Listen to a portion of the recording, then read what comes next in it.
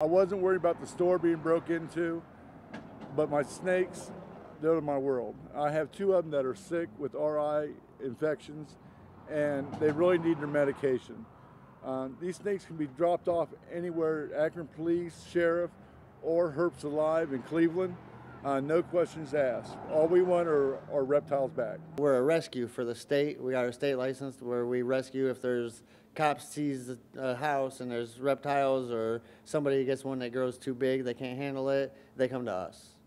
So we more or less take care of the animals, and then we send them to where they're better off.